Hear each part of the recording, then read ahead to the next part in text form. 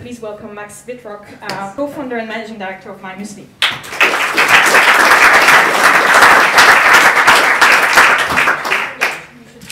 Here.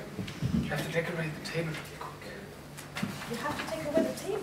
Yeah, to decorate it, of course, because if you're recording, then it never ends to be commercial, right? Always be closing. You have a Christmas granola. Yes, we do. I think we have it. Do I have to switch it on? Yes. I think we have it. Yeah, I think it's the 6th or 7th granola or Christmas granola season. So tell me a little bit. I've read. So you started in 2000. You started in 2005, I guess, was an idea that came out of a road trip to a see, to a lake near Passau, where you kind of listened to a radio commercial about a traditional muesli manufacturer, and you were there. Well, hold on. Hasn't been any innovation into the muesli space for ages. Still very traditional, very dusty, and that's where you came up with the idea of MyMuesli with your two co-founders, Hubertus Bissau and Philipp Kreis. Yeah, that's basically how it happened. So I'm really bad at giving short answers. So you need to throw something if it's getting too long. So we studied in Passau, and for those of you who have been to Passau, you know that there is nothing you can do in the summer if you're except drive to a nearby lake. So we drove to that lake and we heard a radio commercial that has been around in Germany for decades, I think, and it got us thinking, because I think that the really good startups mostly start with luck or by pure accident. They don't start because you look at diagrams and you think, this sector is very interesting, that's how we should tackle it, and you come up with a great idea. Oh, you would be surprised. I've interviewed a lot of ex-consultants that come up with an idea like this. Yeah, but like if you look at startups like Facebook or Airbnb, if you've seen that the Altman lecture, How to Start a Startup from Y Combinator, he basically argues in the same direction. He says that, you know, it's the funny ideas, the cool ideas, where you have a passion, basically, where you feel like exactly, very close because to the product. you have to love what you're doing. And we didn't know back then, it wasn't love on first sight, so we didn't know back then that we would love muesli very dearly, but it took you actually 2 years. That's from right. the idea to actually launching, right? Exactly. 2007. So when we heard that commercial, so when you meet a close friend, I think one of the very few topics you will address in the first 3 minutes is muesli. You know, like, what's in your bowl every morning? That's not the typical question to ask. So but you rarely have a chance to talk about muesli with friends. So we saw 3 things. We talked about it and we saw that no one had done premium before. And we thought that was strange, because especially when it comes to fast-moving consumer and retail goods, you know, there's always space for a premium niche or for a premium product. And second, we saw that no one had done, it's really hard to find an adjective for that, like a street credible, cool brand, like the Supreme of muesli. And then third, no one had done like an online product. No one had used the internet to sell muesli. But the problem was that these 3 things combined aren't really strong in terms of a unique selling proposition. So gladly, one of my co-founders, Hubertus, came up with the idea of mass customized muesli, but it took us 1.5 years to finish our studies and then to start the company. What do you mean by mass customization, actually? So the term mass customization refers to producing individual goods, but using mass technology or mass production techniques. So you combine 2 things that go very well together. And we thought that in an age of the internet, in an age of technology, that customized muesli would be the thing to have or to eat.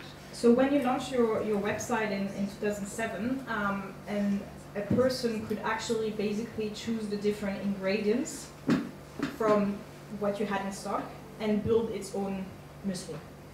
Oh, it was such a long way to the website, because I think if you're German, you might have read Günther Faltin's Kopf schlägt Kapital, where he basically says, so well, first there's the idea, but the really hard part is to have like the final concept of a startup, which he calls basically an artwork if it's really perfect. And it took us such a long time to go through, say, possible sales channels, like should we open a store, should we carry around little muesli But tables. from 2005 to 2007, you started to basically think about these things. Think about the idea. Yeah, and think about like how could we, because I think the idea of starting a social network is fairly simple, but Facebook is not. So I don't want to compare MyMuesli to Facebook, but just so you get an idea of, like, we were sitting in that car in 2005 and we were like, wow, mass customized muesli. But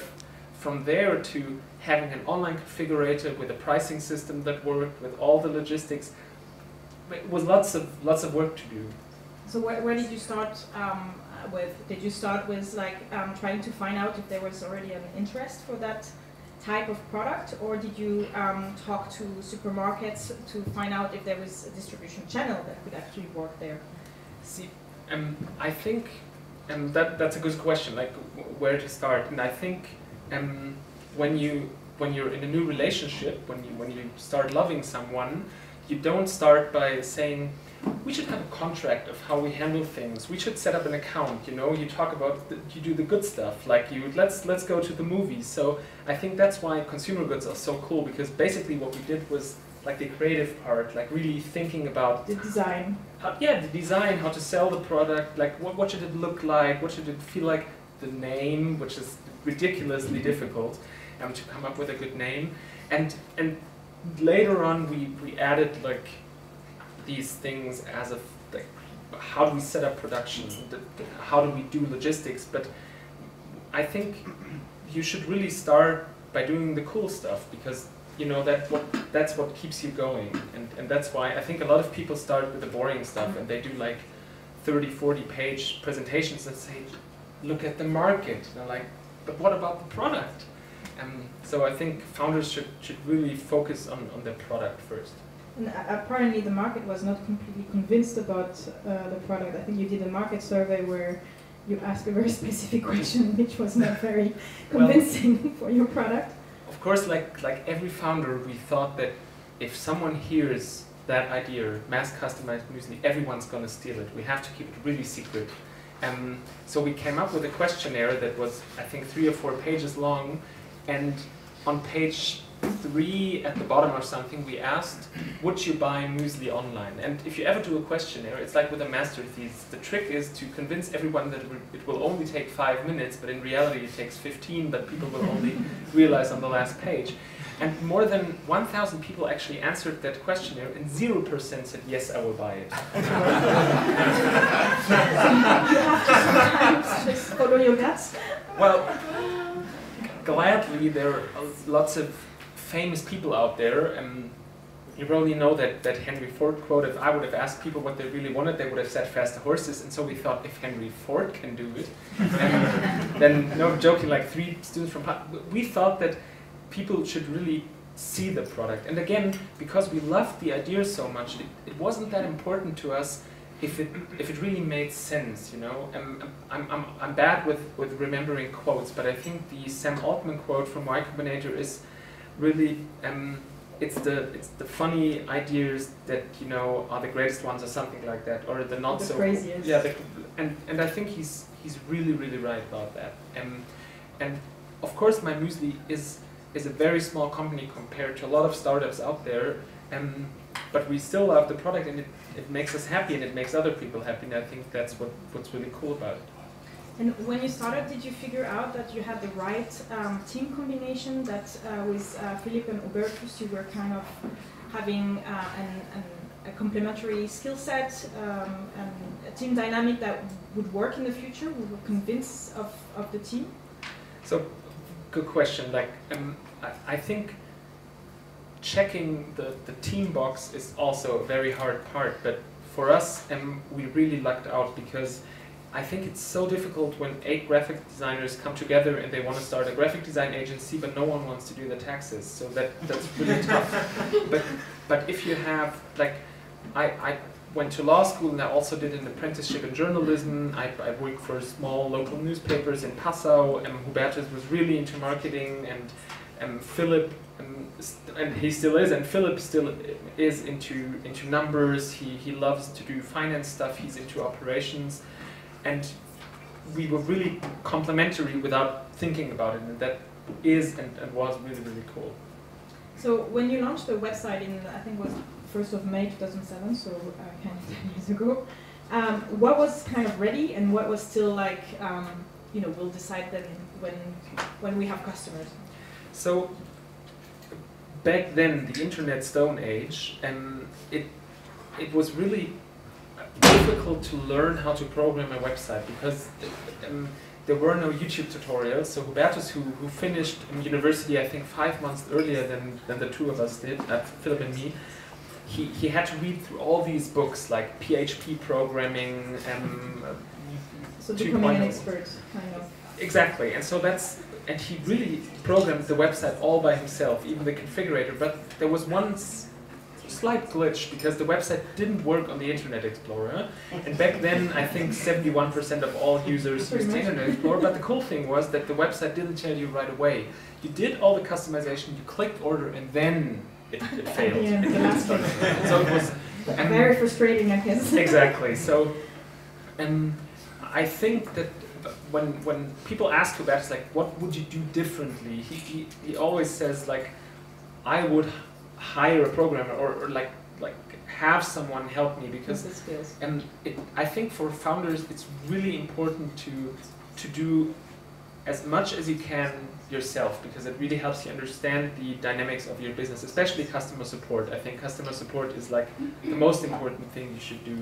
But the programming, Hubertus is really good at like thinking and working through problems, but there was a lot of groundwork, footwork to be done, which I'm not a professional programmer, but for a professional programmer it would have been easy probably, but for him it was reading, working, reading, frustration. So we had 2 lamps at this office where we worked at, and like in the first 2 or 3 weeks prior to the launch, I think both of those lamps got destroyed by a book that was flying through the room because it was always like, no, it doesn't work again. Yeah, so, but like, gladly he put himself through that ton of work because otherwise we wouldn't have been able to finance the whole thing probably. Yeah, we were bootstrapped from the beginning. When you launched, how many orders did you get? I mean, how did you get to know people out there? Did they, like, I guess friends and family started buying, but how did you get the word out? So the fun thing about friends and family is you might know, I think it was, I'm not good with scientific theories, but I think it was Granovetter, the one who came up with the 5 degrees of separation that you know, and I think Granovetter also came up with the concept of weak and strong ties. Like when you in career advancements, it's always about the weak ties. Like you would never ask your best friend, like, do you have a job for me? But if your best friend knows a recruiter, you'll be like, could you do an intro because I would like to ask him. Same happened with MyMuesli. Like a lot of really close friends, I think, please do, but haven't ordered yet in the last 10 years. But but they talk about you and their referrals. Hopefully, and hopefully they say good things about me and the company. But like it's not the close friends that are your first customers. Usually, it's like the ones that know your friends. They're like, hey, have you seen that website? Yeah, I know the guy. Did you order? No, I didn't. So I don't remember the exact number of orders, but we didn't have a content management system back then. We had basically for the nerds. And we did have a send mail script running on the server that would send an email like every time an order would come in. So we had the familiar ping, and so back we moved offices on the day of the launch. Please don't ever do that. It was really stupid. And so we had to. Those were the days we had to plug in the computer into a phone line, really start it up like, and then see orders, bing bing bing, and yeah, I think we got a couple and it really grew from there. So it was fun. Watching the emails come in was really cool. And did you do the packaging yourself, or did you like mix the muesli at the time yourself? I guess you didn't have yet a warehouse, or... So we had to have a small workshop due to food laws in Germany. You can't produce food on a large scale in your apartment. So we had a small workshop that we rented, and it wasn't that easy finding someone who would rent a workshop to a newly founded muesli company that would do everything different, you know, and sell online. But we found a local shoe merchant who had like a spare room, and he said, like if as long as you pay the rent, you can have it. And yes, we mixed all the mueslis ourselves for I think 6, 7, 8 weeks, and then we hired the first university students to help us. But I think Philip, who was the king of mixing, I think he... That was his title, Chief of Mixing Exactly. Officer. So, Chief Mixing Officer, he was probably really mixing for the first 2 or 3 years. Like not on a daily basis, but like we would still help out Christmas 2011, 2012, 2013, I think, because there were it's so unpredictable. Like what will happen if a TV team comes and features you? Like you can't possibly be prepared for that. At the time, were you having also these 80 ingredients that provide, I don't know how many, 566 quadrillion of varieties of muesli? Or were you restricted in terms of ingredients? No, like of course, like we did change ingredients along the way, because we figured out, for example, that I don't know the English translation, but for the cake freaks out there, orangeat and citronat, so like candied fruits, don't make sense at all, because if you put them in the muesli, you will just get like a big chunk of muesli out of it when the customer opens it. So though we got rid of those, we got rid of the gummy bears. The gummy bears were cool in terms of PR, but not too many people wanted gummy bears for their children. With milk, yeah. I wasn't a father back then, so I didn't know that you should really focus on the more healthy ingredients probably. We introduced hemp, which led to Google banning our ads for a small time. And yeah, so we constantly try to innovate, because again, I think product and really working and focusing on product is pertinent and really important for every startup. And when you started, what did you think like you underestimated? You said already like kind of the Everything. website.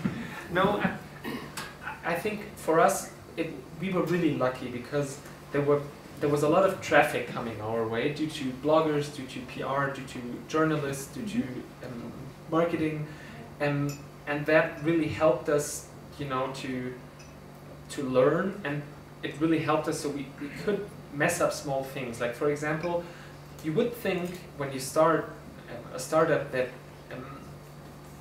that a lot of stuff that you think is easy turns out to be actually quite difficult. So one of the major challenges we faced was to find boxes that were suitable for those tubes, and so we had to. So actually, the story of the tube is actually quite interesting. Yeah, because at first you didn't want a tube. No, but we didn't know that there were tubes actually. But I'll get to that in a second. But so we used these like wrapping plastic for the first tubes, and they looked like a football, and it really, I think it really addressed the postman, basically convincing him that it should be treated like a football as well. So the boxes didn't really, yeah, but lots of boxes were broken when the customers opened them. So only through blogging, by talking to all of our customers, like please help us, we need boxes, did we really find cartons. And that for me led to the realization that never underestimate anything. You know, it's all difficult, and you can basically like nerd your way into every subject there is. You could probably spend 6 weeks finding the perfect box. So, but at some point you just have to leapfrog some things and just go with it, I guess. And this box didn't look like this at the beginning, right? No, I mean, so the reason why we have these tubes, so when you go to a conference, to a marketing conference, usually where they charge a lot of money, where people only speak in hashtags like disruptive and rule breaker, and they always say this is a category killer. But the reason why we have these round tubes, which we came to love, of course, along the way, was that we went to, the good thing about Germany in terms of startups is everything in Germany can be solved by going to a fair. So we went to Fachpack in Nuremberg, and we looked at all these, we had our Abitur suits that were way too big, and so we would go to the first booth and we would sit down and we said, we would like to order boxes, say 5,000. And the people were like, if we push this little button here on this machine, like 10,000 boxes will come out per minute. And I don't think we have a deal. And like, but at the very end we found someone who made these tubes, and that's when it really hit us. Like, that's a cool idea. Hubertus had also done some prototypes with tubes, and we thought, yeah, let's go with the tubes, because they also enabled us to really mass customize the product by hand, because we could just open and put the ingredients in and close them without buying too much of machinery. So they made sense all the way, and yeah, I think they were part of the product success because they're very unique for a muesli. Part of the key differentiator, I guess. And people remembered you through that unique design. I think what also struck me when I read articles about MyMuesli is the transparency or the humility when you started. I read something on the website at first where you say, and this is going to be in Deutsch, so sorry for my French accent, but wir wissen einfach nicht, was uns erwartet und müssen sicherlich noch einige Abläufe optimieren. Das eine oder andere wird auch schiefgehen. Deshalb hoffen wir in den ersten Wochen auf eure Unterstützung und eure Verständnis. And did you get a lot of feedback from these statements on your website from customers trying to help? So we really did get lots of help and feedback along the way, and I think like for me it's, I don't know, I don't do it on purpose, but it's like, what person do you want to be? Do you want to be like someone who's actively looking for help and trying to engage and trying to have a conversation with customers, or are you going to be like, this is the best muesli in the world, you buy it or screw you? So that it's not going to work that way, and I'm glad we chose door number one, because it really helped us, to grow with lots of feedback and lots of valuable tips along the way. And being close to you, to getting a customer experience rather than just being also a product. Let's go a little bit into the business itself.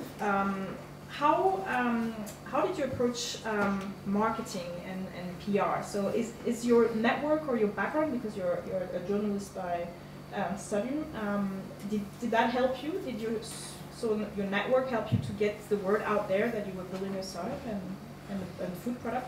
I think that there's a book called Baked In that basically says a lot of the marketing and the PR can already be baked into the product. Like if you manufacture a Tesla and you're Elon Musk, you don't have to hire a PR agency. There's your PR. And I think with MyMuesli, we weren't Tesla, of course, but we really were. We created a category, and one of the, I think, greatest marketing books of all times, The 22 Mutable Laws of Branding by Al Ries and his daughter Laura Ries, like he always says like, focus, focus, focus, focus, focus, and try to create a new category. And I think that's what we did. We created a new category called mass customized muesli, and that leads to a strong, unique selling proposition. I think this is like the most important part for every story. Like, what's the angle? What's new? What's really cool about the product? And I think, check, we had a new product. And then I of course, from my apprenticeship, I knew how to write a press release, and I knew how to write texts that probably aren't Pulitzer worthy, but they help to get the message across. And Hubertus and Philip, they're also very good at telling the stories. So second, we were able to really communicate what the product was about in like a few sentences. And third, we didn't have too much time to focus on too many things. So what we really focused on was like people and people relations, and it didn't matter to us whether it was a blogger or a customer we wanted everyone to really have a great customer experience and really try to care about people, like to answer every email. And be it like the smallest blogger with only 2 readers, if he said, I want to try the product, we said, of course, here's our press kit, or here's information. And I think that really helped us to get the message across. But most importantly, fourth, was that back then it wasn't only a new product in terms of a strong USP, but it was also a completely new category. No one wanted to do e-commerce in 2007. Everyone wanted to start social networks.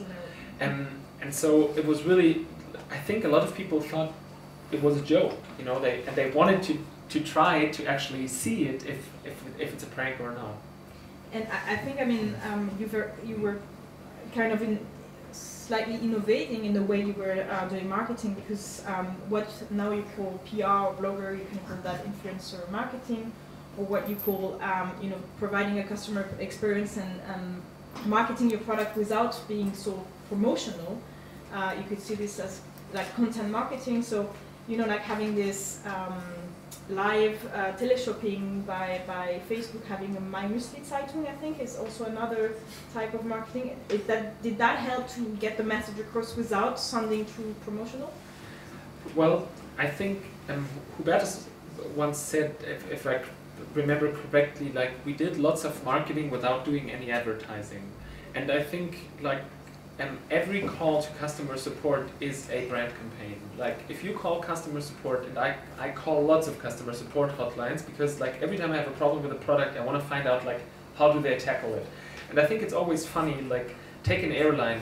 If you write them on Twitter or Facebook, you get usually a response within 1 minute. Yeah. If you call them, it takes 30 minutes. If you write them an email, it takes 2 weeks. And that doesn't make any sense. I don't understand it. Like it's the same with lots of transportation companies. Like, and so we try to have like seamless customer support across all channels. Of course, with emails, it's difficult because if there's like a TV coverage, then you will get 2,000 emails instantly or something, and you can't answer them at the same time. You will have like 10 tweets. But it shouldn't take 2 weeks. And what I just like, I think it's, of course, like making a Muesli newspaper, doing good newsletters, having great content on the website and everything. Of course, it helps to get the message across. And content marketing is the buzzword of our marketing generation. But the problem is, what do you do when you just start? Like, because I think it's not easy, but it's easier to have marketing when there's an audience and when there's a budget. But what do you do with no budget and no audience? And that, I think, is the challenge for every founder. And again, I think it's all about a unique selling proposition, really focusing on like not too many things at once, but really tackling like 1, 2, or 3 channels at the most, really starting very small, and then doing lots of groundwork. Like if you watch Gary Vaynerchuk, he will tell online, he will always tell people like Instagram is hard work. It takes 2 or 3 hours a day to really grow your audience, and I think that's important. And it's also about testing at small scale and trying to figure out if this works, and then pivoting quite.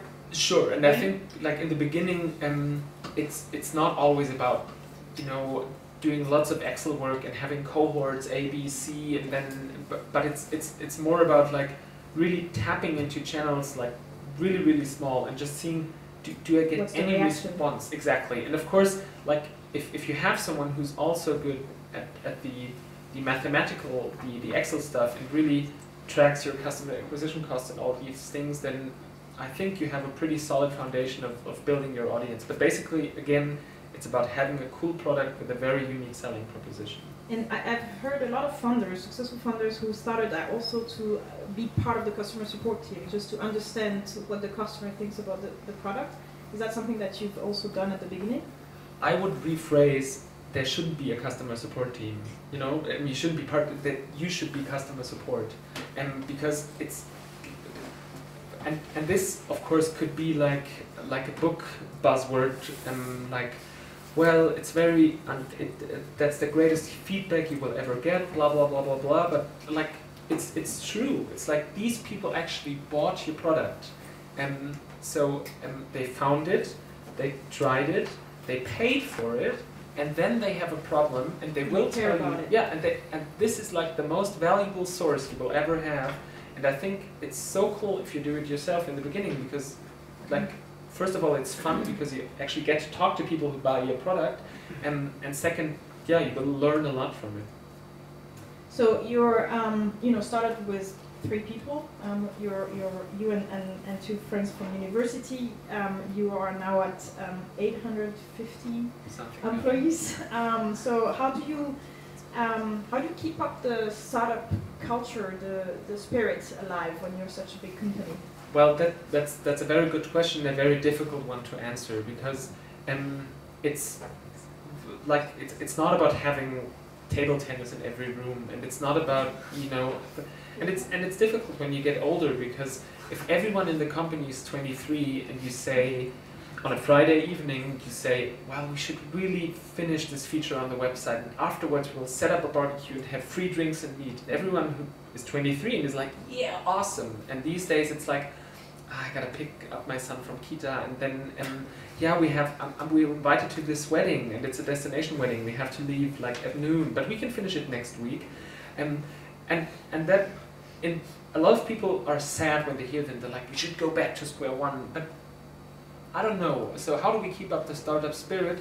I think by changing the spirit, actually. Like what startup spirit about? It's about love. It's about loving your product, and it's about doing work that's fun and that also enables you to do other things you like. Like, why do you work? You work because you have a passion for something, and you hopefully want to also be passionate about the stuff you do. And that's not always easy, because not everyone has like a job that he's perfectly passionate about. But I think if we keep on producing great products, if we really keep on innovating, if we also keep to be a successful company where people have like safe jobs, and where we don't have to tell people, sorry, this didn't work like every day, that you will always have screw-ups, you will always have mistakes, you will always have to change directions at some point. But like, if we try to do the best we can, then I think that the startup spirit will change into something that's called a good company spirit, and I think we have that. And I guess it's trying to innovate and to try to not reinvent the wheel, but just try to find some additional ways of selling your product as well. So you came up with then at the time your own stores. You were also sold in supermarkets, you're still, and you're also doing B2B, so you're selling also to corporates. How is this? How did that come up from a startup that wanted to be purely e-commerce, and how do you keep up with this kind of multi-channel distribution strategy?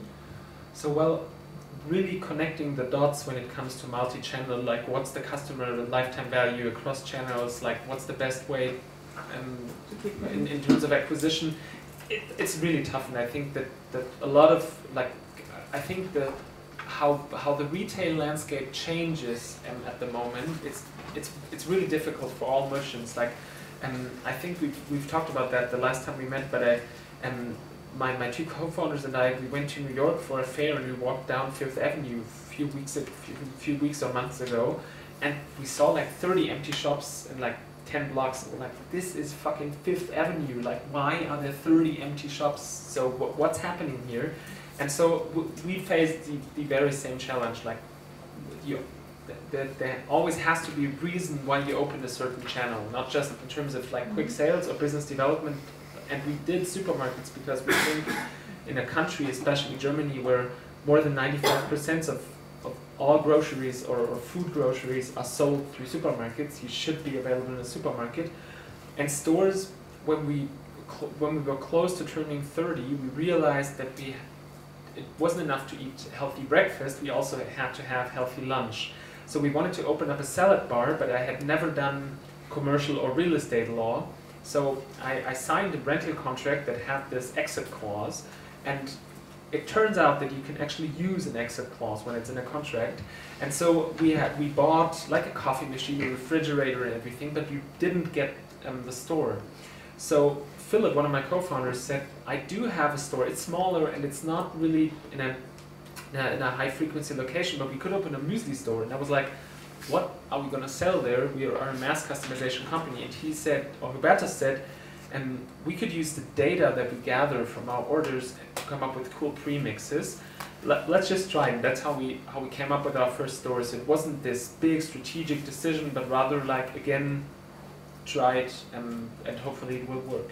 Well, it seems it worked because you're now in like 60 stores. We're at about 50 at the moment, and it's still a lot of testing and seeing what works and really always keeping up the pace, because like we all accept the fact that a website changes on a minute basis. Like you do A/B testing and you will change a headline within minutes just to improve conversion. But with a store, a lot of people still have the mindset that it can take, say, 10 years until a store has to be renovated or refurbished, and that of course can't be true for times like these. And so our store landscape also has to change quickly, but even for a startup like us, it's still very difficult to find a good pace, to find a good way. But we're testing, we're trying, and I think yeah, the stores, I love them so much, because like, is there anything cooler than, this was an idea when we were students, and you come into a store at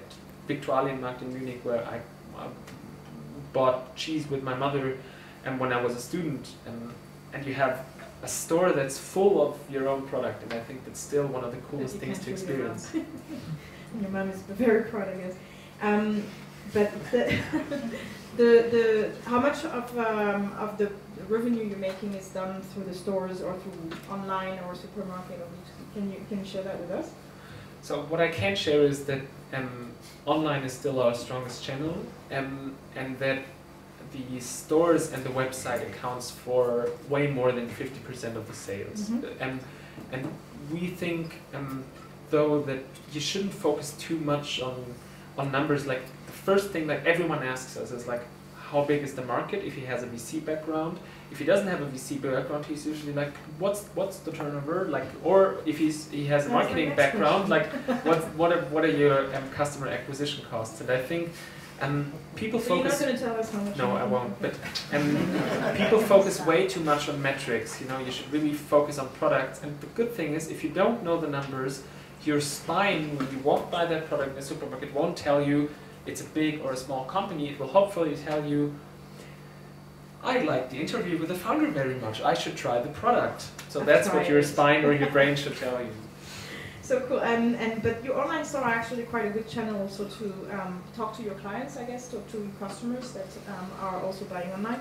How much data can be kind of overlap between online and offline? Are you able to see the conversion, or to see, from offline to offline, which are the customers that are buying?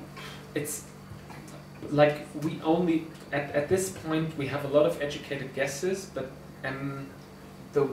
how customer journeys work across channels is still, I wouldn't say mystery, because of course, like, there are lots of data points, but all of us really haven't figured out, like, how are we going to buy food in the next 10 years? We just don't know. Like, does it make sense to order from all these companies that offer food delivery? A lot of different theory depending on which founder you talk to. Exactly. So it's like, delivery here, we don't have any kitchen anymore. And that's why I always like I always say I don't know what the future will bring. So I would rather not say anything, because it's going to be wrong anyway. But you're able to kind of identify specific trends, right? Because you are actually like at the forefront of knowing what people want for customers, like want for breakfast. So first of all, people have tons of choices and where they want to buy food, and that's difficult. So that's something I see, and you really have to be or strive for awesomeness at what you do. Like, if you order apples online and they will bring you rotten apples, and you will probably never order from that vendor again, you will say, I knew it! And online food delivery doesn't work. And second, people love to change channels. Like, we all, if we want to buy, say, shoes, there might be someone in this audience who says, I go to the very same shoe store like since 30 years, but my educated guess would be that we all shop online and offline, vice versa. When we're on vacation, we tend to shop offline. When we're not on vacation, we're like stressed out, so we order through online vendors. And I think to summarize it, we all really have to see how the retail or how this online offline thing will turn out for the years to come. Will there ever be like an end point where we say, this is how they do it? I don't think so. So we're open-minded, and we really don't want people to focus on our online channel or focus on supermarkets. We want every channel to be awesome, and we think that people should be able to change it like as they like. And your online channel is helping you to get to the ready mix that you're selling offline. Sure, like so because to the trends, that what type of ingredients people like. Exactly, but because the curse of market research, like, do you eat healthy? Will you vote for Trump? A lot of people will say, no, I would never. And of course I do eat healthy, but if you look at like the trash can, you'll find lots of pizza recipes or whatever. And so I think, of course, like our data really helps us to determine like how are reorders working. If someone orders strawberry, is he more likely to reorder than someone who doesn't order strawberry? And of course that data is very valuable and helps us to skip the part where we stand in front of a shelf with a clipboard and ask people like, do you like strawberry? Everyone likes strawberry if you ask them, I would say. So yeah, the data is really important. And so what are the favorite variety or mixes that you've seen in the past? Is there a lot of overlap across customers? Yes, of course, but one thing that's important to know about MyMuesli is that I think the success of MyMuesli has a lot to do with like targeting tons of niche markets. So we're not trying to tell people mango is the only fruit you should have in a muesli, because we think if you're an athlete, if you're old, if you're young, if you're female, male, if you're a child, if you're not a child, if you do sports, if you don't do sports, there is a muesli for you out there. You just have to find it, and we help you find it. To reach your goal, whatever it is, be it just great taste or like losing weight or whatever you're focusing on. And so there are favorites like oats. Always, most people like oats. Raisins will always be like a reason for divorce or not. Then apple, everyone loves apple, and of course there are seasonal favorites like the Christmas granola works great at Christmas, but if we sell it through the summertime, people would be like, what's in the Christmas granola actually? So it's basically the pumpkin and the Christmas spice that's really that's a gingerbread spice. And you can taste it with glühwein. There are videos out there, I think, but I wouldn't recommend it. What's your favorite? See, I'm the kind of, as are my two co-founders, we test a lot of things, so we get to taste a lot of different mueslis, but I like all of our mueslis basically. I'm not into nuts that much, I'm more of a chocolate and fruity type of guy, so, but I eat the Christmas granola for breakfast at the moment, for example, so I like all of them. Seasonal. So you kind of achieved this being bootstrapped, self-finance, with maybe just two angels at the beginning, Lukas Gadowski and Kolja Ebenschheit. How did you manage to build this growth without having a VC or an external investors? More of your cap table. So someone asked me on LinkedIn the other day, like, do you think that a business or thinking about your business model is important when building the battle plan for your startup?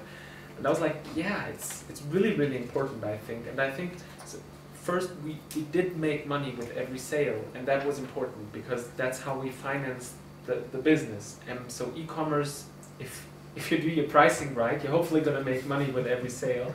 So, and second, we really got a lot of traction through PR. And third, I think Hubertus has the number in the book we wrote earlier this year, and I think it's 35 or 40%, don't quote me, of new customers are still word of mouth or referrals. So low-cost acquisition. Exactly. And that's how we really managed to grow the business, by really bootstrapping our lives, like living in not too fancy apartments and not driving fancy cars and not doing all this kind of stuff, and eating lots of muesli along the way, and by really focusing on product and really getting the word out, like really trying to push PR. And today, as you said, very right, it might be influencer marketing, maybe we'll tackle Instagram these days. And it's a lot of groundwork. Like if you want to start a business through Instagram, of course the big influencers will charge or will want to see money, so you'll have to use the there's a term for everything, I guess, the micro-influencers. And but it takes a lot of convincing, lots of messaging, lots of and they refer to 50 people, exactly. And I think there is no way around the groundwork if you don't have lots of capital. But would you recommend for an entrepreneur to wait as long as possible before getting external investors on board? It's like when you sell a car and you tell the person on the other side, I need money tomorrow, please buy this car. It's going to be much more difficult, but as leaning back, I have 100 people wanting to buy that car. You can have it, but it's a classic. And I think the same goes for a startup. Like if you have sales, if you have a track record, if things are going in the right direction, if you can show growth, investors will line up. Best case. You're investing in startups. You would probably say the same. But if someone is really desperate for funding, it's not a good approach. Yeah, but there could be two reasons. Like he could be Sheldon Cooper. Like he could be like it could be really difficult for him to leave the apartment. Like I have the greatest idea ever, but I can't leave the apartment. Please fund me. Might be a good idea. Or second, he probably just didn't figure out his business model yet, and that might be too early for an investor. But I'm not an expert at this investing game. But I would always recommend try to show at least some traction, because it makes it easier for everyone. But I found what I found quite unusual is you went after the banks, so you actually got bank loans, and this for a startup. From a VC perspective, that's quite unusual, but I think from a business perspective, it makes complete sense. But how did you approach the banks? You must have had unique economics which were working, as you said, or some profitability already. Were you breaking even already? You say it like it's you had profitability. It's rare. I see a lot of startups every day. No, we're a really classic business. We sell stuff for more money than we bought the ingredients for, and we do a lot of magic along the way. And you were still doing same day delivery, being able to do this has a cost. But I think if you approach a bank, maybe one of the bankers we work with is watching. I think it's correct me if I'm wrong in the comment section, please. But it's is there really a revenue model, and can you show profitability, and do you believe in what you see? Is it just numbers, and do the people not feel those numbers? Yeah, Excel said that this is going to happen next year, or are the people across the table really convinced that this will happen? And that's, I think Philip, my co-founder, he has this great ability of he has a really good gut feeling for numbers. He always knew what we could afford or what we can afford, and of course that helped tremendously with the banks, because he really convinced them to believe in our idea. But the first idea Hubertus and Philip had, which was they started a small business during university, and they started a video store, a DVD rental store with fingerprint rentals, and they looked a very long time for a bank that would finance that kind of business. So it's not always easy, of course. Maybe because it was more tech-oriented. Yeah. But you finally decided to get an external investor on board. Why is that? So we thought that for this late stage that we're in terms of the startup. Yeah, that was in 2015. We were really looking at lots of different options. We looked at more bank loans. We looked at a capital increase from an external investor, and that was the direction we took. And we're really happy with that decision. Our investor is Inui from Hamburg, and their approach is very unique, because they're not like your typical PE fund that will just invest money. They also have a very entrepreneurial mindset, and they have cool entrepreneurs working with them.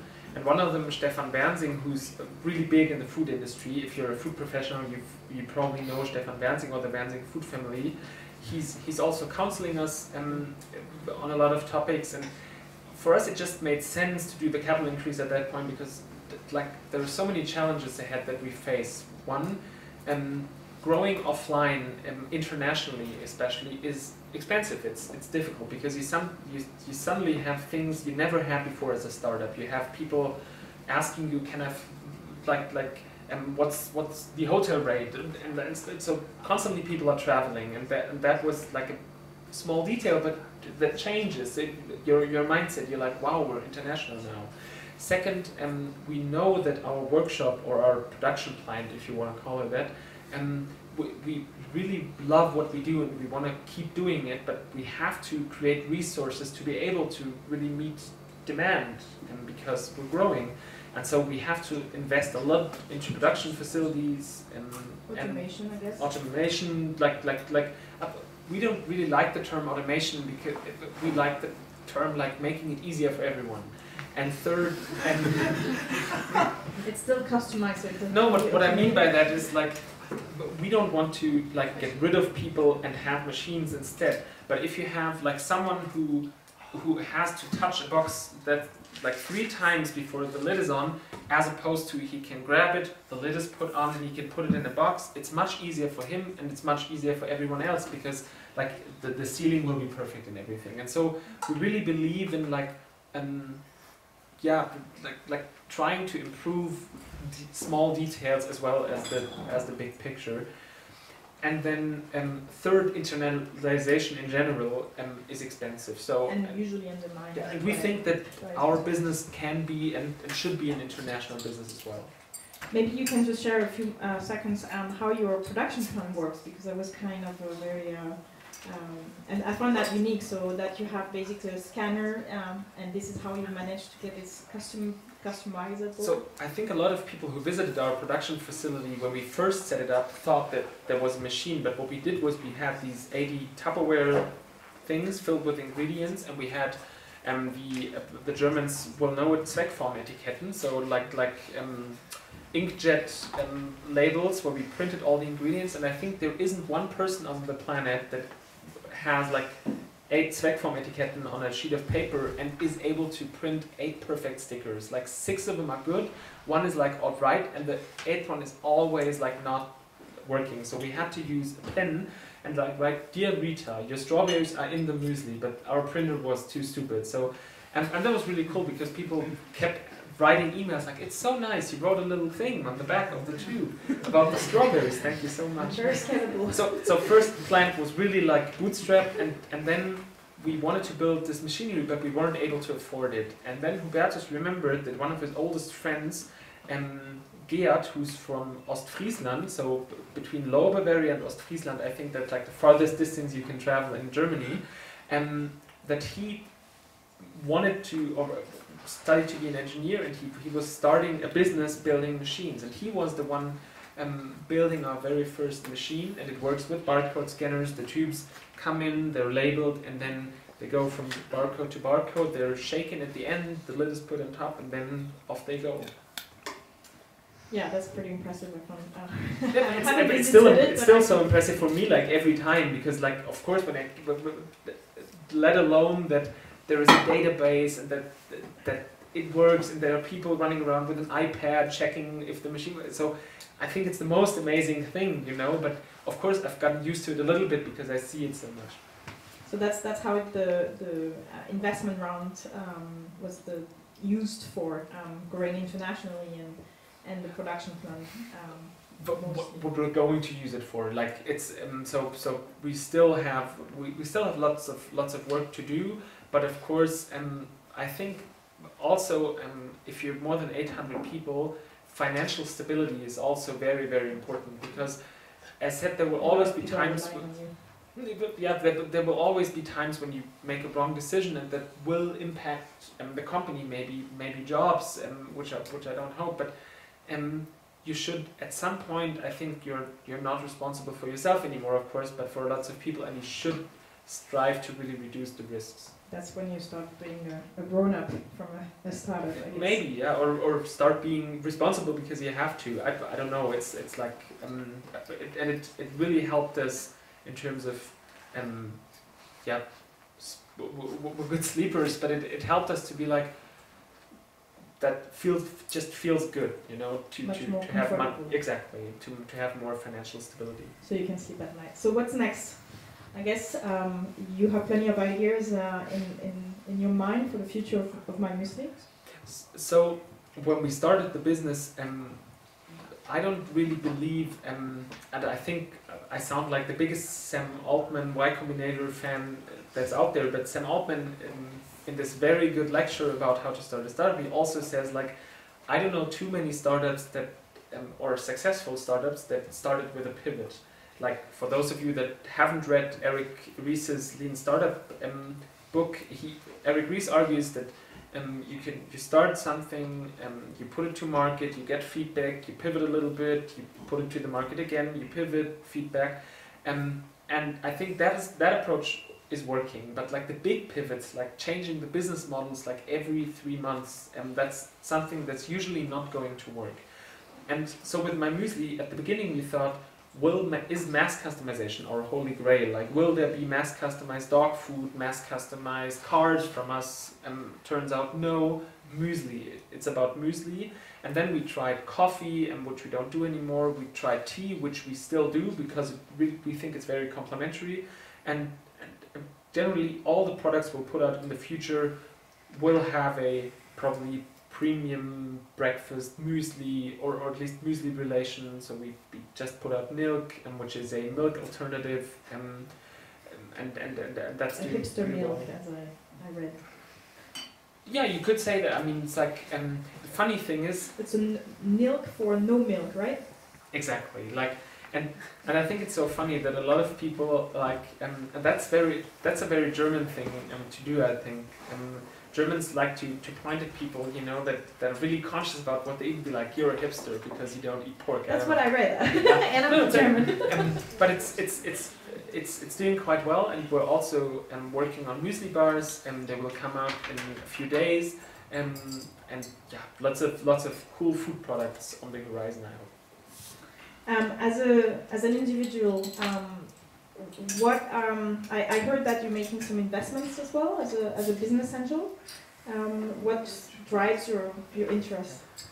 I think investments always sounds like the big check people were holding in TV shows in the 80s, you know, like, so we're not the ones you talk to for the big checks, because we still have a company that we haven't sold. So we're like, but other people. Is that on the horizon to actually sell it? No, because we love it so much. I think it's like,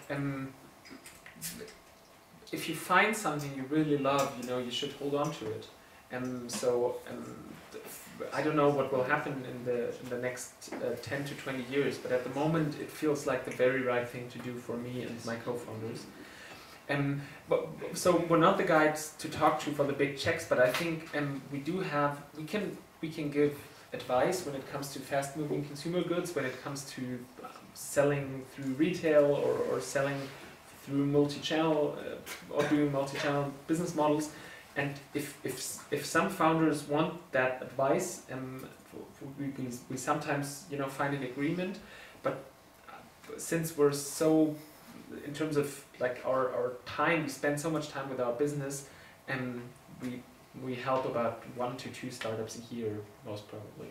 With investment, but yeah, like as business. I like the term business angels because it doesn't sound like there's lots of money involved, but it sounds like, of course, like they have responsibility to come up with something, be it advice or a little money. But yeah, that's what we do. But we also learned that it's what we're good at is focusing on this company and scaling that. And we're doing a little bit on the side, but as said, only a little. Just for fun, when it's a product that you. Yeah, for fun. For fun always sounds like gambling. Like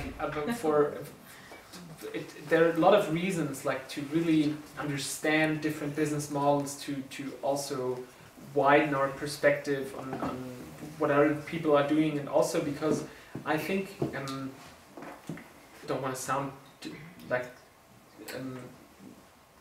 bragging about this, but I think it's really important that people start businesses in this country and in every country, and I think it's cool that when there are people out there with great ideas, they should be supported, and we should all support each other. That's why I really try to you know, I'm still trying to find a way for how to build a community of founders. So today I started a LinkedIn group for founders. Of course, there might be a Xing group as well, since we're at Burda. But about 4 founders. I still don't know what to do with it, but let's see, you know, and maybe this will lead to great talks about entrepreneurship in general or stuff like that. Well, we look forward to I think it has no memory. You could be the first. building a strong community of founders. Do you think anyone can become an entrepreneur? Well, that's a very tough question to answer. I think in some way, yes. But I don't think everyone needs to become one. You know, if it has to feel right for yourself. And if you read Thinking Fast and Slow, you'll know that there are some decisions you make with your head, and there are some decisions that should be left to your gut feeling. And I think that's most definitely a gut feeling decision. Well, so I wanted to thank you so much for coming tonight and for sharing this incredible story. Just thank you on behalf of StartupGrind. It's not breakfast, it's chocolates, but it's just a little bit of a thank you note. Thank you very much. Charlene wow, with mass StartupGrind. customized chocolate with MyMuesli and StartupGrind logo from Eddie Seidel. Yeah. They have been around for decades and now they're innovating, which is cool. Thank you so much. I would like to thank very much Burda Forward and Burda Bootcamp for hosting us tonight and for supporting us with the food and the drinks. I would like to thank you guys for coming. I hope you enjoyed the talk. I would like also to thank my team, so Franz, Calvin and Raphael, who is supposed to be in the back, for organizing this, because without all of you guys and all of the support, this would not be possible. The next Startup Grind is going to be our first year anniversary, because we started exactly December last year. And we will do, of course, this along a Christmas party where we invited our past guest speakers. So I guess you might come. You said to me that it was not sure yet, but so we invited all our past guest speakers to celebrate with us, and that's going to be on the 11th of December at Mindspace. So if you want to register, the event is already online, so you can come and join and celebrate with us. Thanks a lot for coming, and yeah, please stay with drinks and foods to mingle. Thanks.